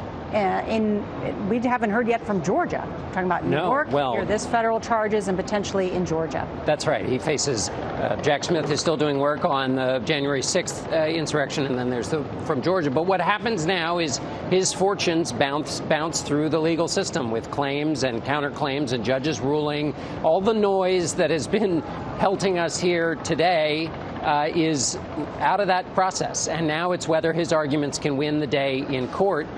in terms of the legal battle he has before him. I think it's quite interesting that he's not allowed to talk to his co-defendant because, as we were talking earlier, you know, that's the way prosecutors work to try and create space, is if you can get the individual defendants on their own. And so forgive me, I couldn't hear, but so are they saying that he is no longer allowed to talk to his valet? They want to limit the witnesses that he can talk to. From what I gathered from that reporting is that the prosecution is going to come up with a list. They will submit that to the court, and these are people that they do not want the former president interacting with. And of course, the big name is Nada, the valet. If he is separated from the president, will that change the status of his cooperation? Because there is a lot of pressure on him to flip against the former president. And the pressure comes from the fact that he might serve time. Because he, according to the indictment, didn't tell the truth to investigators when they interviewed him. And is Scott Friedrichsen still with us? Maybe you could go over just how much time, I know I've read it, how much time Walt Nauta faces if he were found guilty. Because when you're staring at a sentence, it sometimes sharpens the mind and the motivation. Scott? Yeah, how much Nora, time are we talking about? Lay out the scene. I'm sorry, Nora, could you repeat that question for me? Yes, thank you. On the question of how much time could the Donald Trump's valet, Walt Nauta, face if convicted? I thought she said Friedrichsen. I'm going to throw it on next time I go on, because we're getting that. We've reached that point. Want me to answer got it. It's a difficult and fluid situation here outside the federal courthouse. I think that here in hot Miami, it's fried some of the audio wires. So let's bring it. In addition to my hair, it has fried some of the audio wires. So let's bring in Catherine Herridge. And Catherine, you may know some of the time that not only Donald Trump is facing, but also his valet, Walt Nauta. Yeah, thanks, Nora. I'm going back to the indictment. First, Walt Nauta. If he is convicted under counts 32, 33, and 34, so conspiracy to obstruct justice, withholding a document or a record, that has a maximum term of 20 years in prison and a maximum fine of $250,000. There is a lesser charge of lying to federal investigators. That's 18 U.S.C. 1001.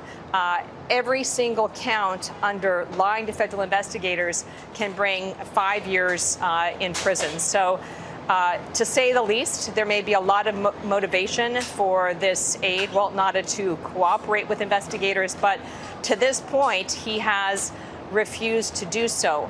What I would also note, based on Scott McFarland's reporting from inside the courthouse, is it sounds to me, based on my 2 decades working these kinds of cases, that Special Counsel Jack Smith has additional witnesses up his sleeve.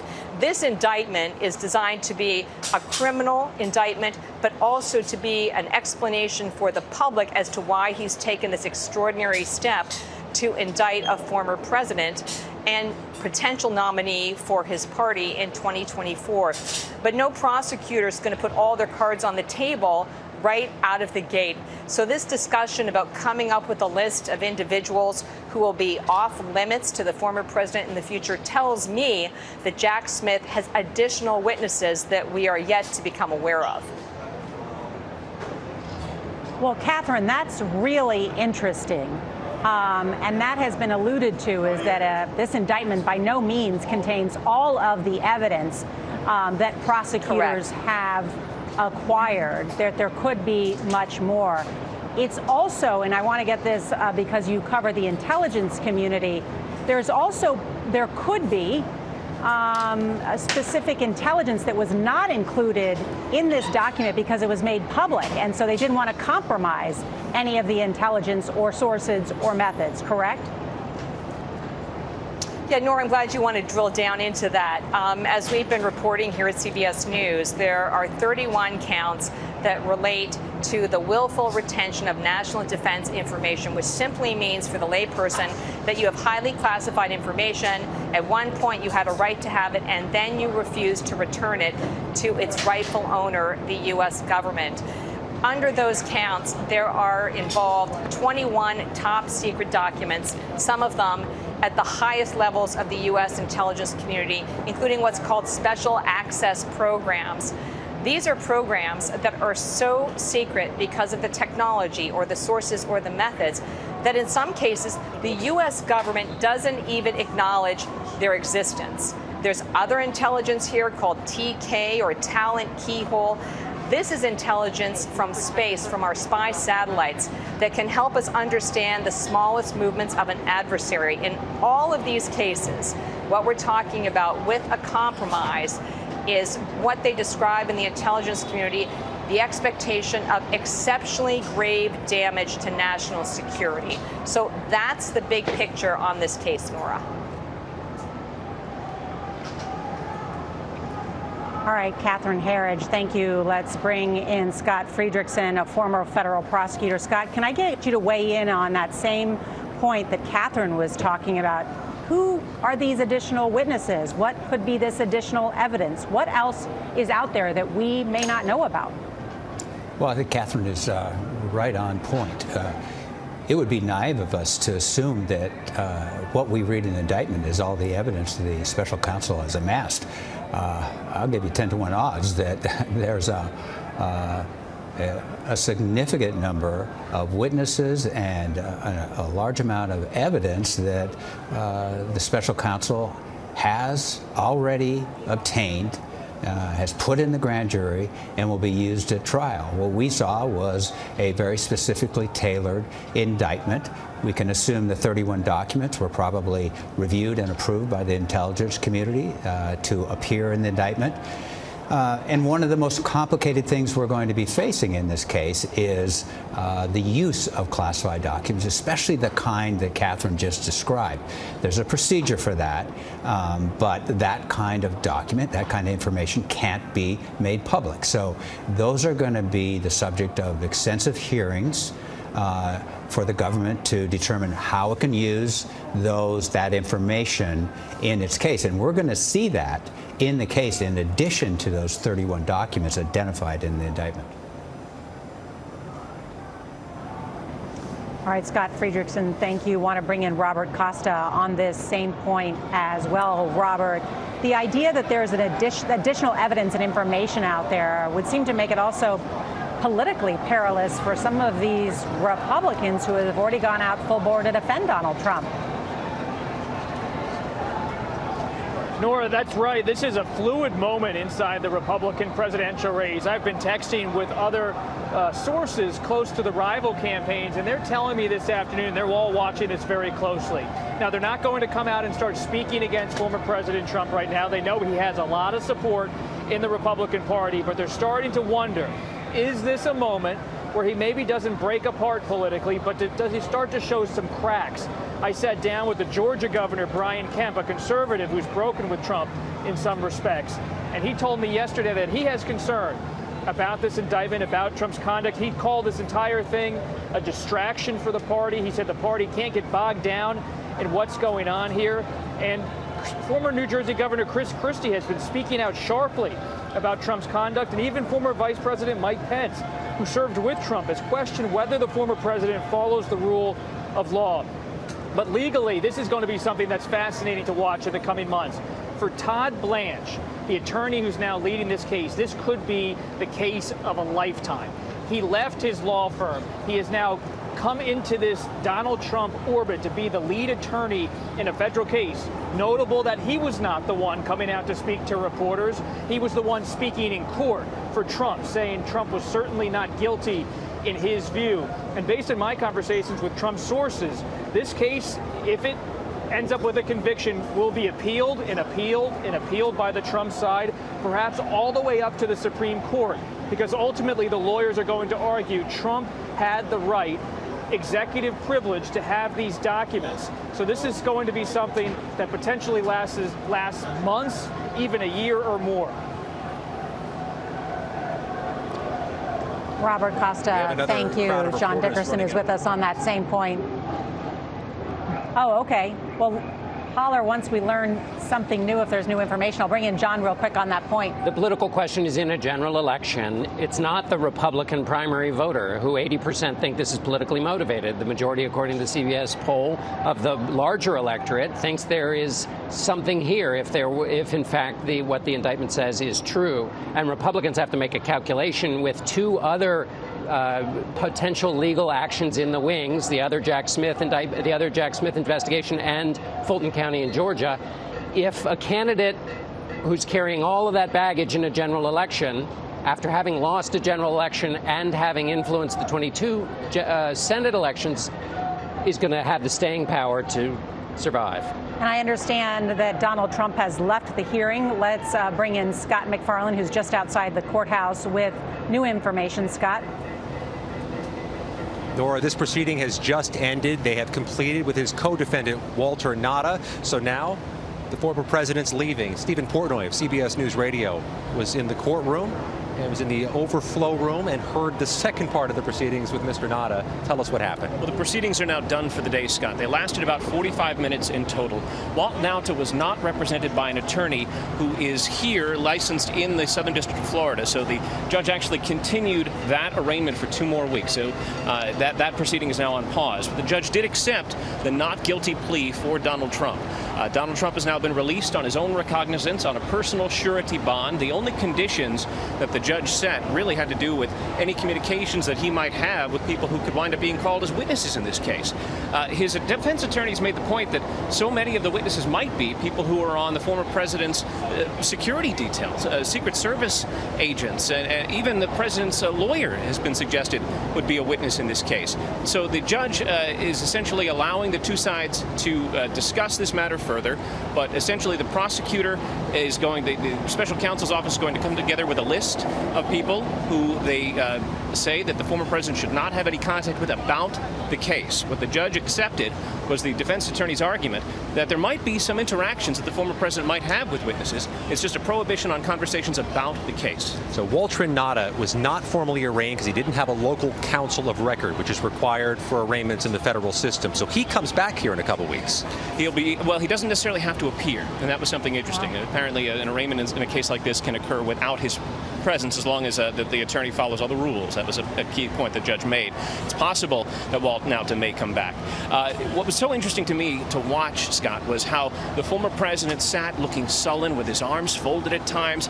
He was handed the bond to sign with some of the conditions that the judge had set. He pulled the pen out of his own jacket pocket, reviewed the documents, signed several times on several pages, and had to be witnessed by his attorney. It was a formality. But through it all, the former president appeared to have a frown on his face. He did not look like he was having a particularly good time. The proceedings lasted about 45 minutes, and when it was over, the judge said, the good news is my involvement in this case ends right now, and that provoked a smile. I'll note that if Walter Nada doesn't have to appear for an arraignment, there's also no next scheduled appearance in court for the former president. There was no reference in the proceeding today about a future appearance or hearing in this matter involving the former president. So there undoubtedly will be one, but we don't know of one at this moment. One thing that struck me as somebody who sat in Manhattan through the initial appearance for the former president in that prosecution and somebody who sat through this arraignment today, Trump's expression was the same. Expressionless, hunched over, saying nothing, writing nothing, making no use of the papers in front of him. But the judges had a different tenor to them. The judge in Manhattan referred to Donald Trump as Mr. Trump. This judge, Jonathan Goodman, referred to him multiple times as former President Trump, a little more reverential. What else did you notice about either Trump's demeanor or what was said in court? Well, I think it was also interesting. He didn't actually say what his plea was. His attorney, Todd Blanche, entered it on the former president's behalf. He didn't speak at all. He didn't speak at all, and sat there, as I say, rather sullen, with a frown on his face, arms folded, hunched over a bit. He looked directly at the judge throughout. And it was only that one moment at the end when the judge suggested that his work here is done because the case will be handed off to District Court Judge Eileen Cannon. Trump smiled when it was clear that the magistrate judge's involvement was complete. It sounds as if there's been no determination of where the next hearing will be either. This case is earmarked for West Palm Beach, Florida. This obviously happens in Miami. It's quite possible the next set of hearings happen in Miami, where they certainly have the size in the courthouse and the security footprint to handle everything that is here today. There are dozens, if not hundreds, of Trump supporters on the plaza. There are dozens, if not hundreds, of members of the media. I want to bring in Graham Cates, and we're going to do a little maneuvering to get him in here. Graham Cates was actually in the courtroom itself for this roughly 45-minute proceeding, this arraignment of former President Trump and this initial appearance of his co-defendant Walter Nada.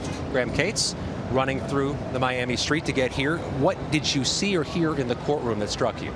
You know, there was a little bit difference of a vibe. The judge referred to him as former President Trump repeatedly in his Manhattan indictment. The judge was calling him Mr. Trump. There was these kind of little differences. And then he was ordered to sign a personal surety bond that said he wouldn't commit another crime, and that he's being told not to communicate with any potential witnesses that will be listed by the prosecution about the case itself, about the facts of the case. One thing that was mentioned earlier, I want to reaffirm, because I had left the courtroom by this point.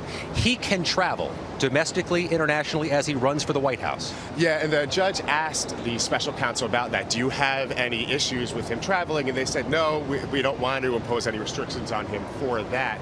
And they actually didn't really ask for any restrictions. It was the judge's idea to impose this one extra restriction, which is that even though so many of the potential witnesses are employees of former President Trump or involved in his everyday life, that he may not discuss with them any of the facts of the case. And they're going to get this limited list of people who from here on out, he can see, he can talk to, but just not about the case. All right, Nora, a 45-minute proceeding that's wrapped up, but not completed. Walter Nada has to come back for arraignment, or have his arraignment soon. Scott McFarland and Graham Cates with all that inside information and color from inside the courthouse. Want to bring in our senior White House and political correspondent, Ed O'Keefe. And Ed, so fascinating what we have learned today. I should note we are also going to watch at the same time. You can hear the motorcycles as Donald Trump's motorcade is about to depart here, and those are the helicopters. Those are media helicopters. But it is really interesting. I know you've been watching very closely what these Republicans who are running for president in 2024 are saying about the indictment. That's right, Nora. Earlier today, for example, the former South Carolina Governor Nikki Haley was asked whether she would consider pardoning former President Trump were he to be convicted, and she said she's inclined in favor of a pardon, which is notable because she was one of the most critical of the details of this indictment just yesterday in a separate interview, a sort of example of how some of these Republicans now are trying to straddle the anger that so many Republican base voters have with the process, as we heard from Congresswoman Nancy Mace a little earlier, but also now the seriousness of the substance inside this indictment. One of his potential opponents, Vivek Ramaswamy, is there in Miami and was saying he would pardon the former president were he to somehow be elected president. Others, though, have been pretty much off the grid this week, raising money and otherwise not saying much at all. At the White House, we should note, his potential general election opponent, President Biden, has said nothing. They continue to refuse comment on whether the president's read the indictment, what he thinks of it, instead keeping to an official schedule today that included meeting with the Secretary General of NATO and the President of Uruguay. Nora? And you can hear the loud cheers of the crowd as Donald Trump's motorcade is just turning the corner very close to where we are as he exits this federal courthouse. He's been here for about 2 hours after pleading not guilty, sitting side by side by his valet, Walt Nauta, who also faces charges in this indictment.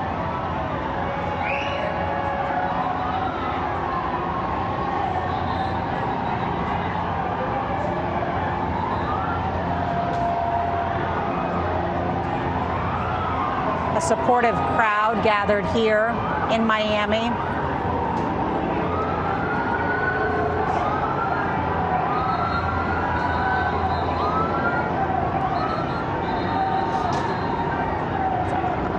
unusual, actually, that a group of people could get so close to the motorcade. That's not something we usually see with either a presidential motorcade. I think that's why federal officials were concerned about some of the security. You didn't have enough barricades up. And so you're right, Nora, to see people running alongside those vehicles is a little disconcerting. And he is now publicly expected to head back to the airport, and he will return to Bedminster, New Jersey, where he has another golf club there. He stayed at his golf club in Doral last night. Then he'll go back to Bedminster, where, as Major Garrett was telling us, he will meet with supporters and have a fundraiser tonight. I want to go around and get everyone's final thoughts on this. Robert Costa, you are down there in the thick of it, but this has been a monumental day. Robert? It really has, Nora. Nora, when you look at today, we've talked a lot about politics. We've talked a lot about the law. But I'm also thinking about American democracy. 50 years ago this summer, the Watergate hearings with President Richard Nixon transfixed this country. It was about whether the rule of law would persevere, whether the nation could remain calm. It was a turbulent time then. As you just saw from the scenes outside this courthouse in Miami, there's turbulence again in the United States in the middle of a presidential campaign. But at the core of it is a question: will the American democratic system, the rule of law, persist in a civil way, in a way where it's peaceful, whether it's the transfer of power in 1974 or whether it's the indictment and charges against a former president? A reckoning for America, especially its democracy today.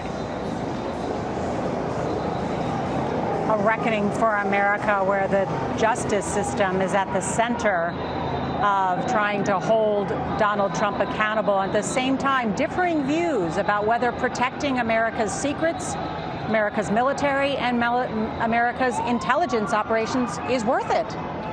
Well, the views are actually the same. It's just when you choose to express them. The people who are defending the current president previously stated very firm views about what your obligations were to handle material like this. The chants you just heard could easily have included "lock her up," which used to be the signature chant of the Trump campaign rallies, which was supposed to be the criminal charges resulting from mishandling of documents, which were less grave than what's alleged in this indictment. So the standards just aren't being applied. But the reckoning that Bob talks about has two channels. One is the legal. There are rules and norms for that. The other is political. And the rules of that are all very much up in the air. And whether that reckoning and turmoil is increased or decreased is in the hands of those in public life who have a duty to turn the temperature down instead of turning it up. Democracy is an imperfect system, and it is messy at times. But that is the system that we have chosen here in America. Yes. We can make it less messy, though. We don't have to make it messier. That's right. But included in that is a free press and free speech. So thank you, Jeff Pegues, John Dickerson, Robert Costa, to all of our correspondents and guests and everyone involved in today's special coverage. And just a reminder of today's historic event, something that has never taken place in American history until now. Former President Donald Trump, now a criminal defendant in the federal court system, arraigned on 37 counts, including the willful retention of classified documents and conspiracy to obstruct. Investigators say the documents included some of the highest levels of classification that protect our nation's secrets. Our coverage will continue on CBS News, streaming your local news, and then tonight on the CBS Evening News. This has been a CBS News special report. I'm Nora O'Donnell.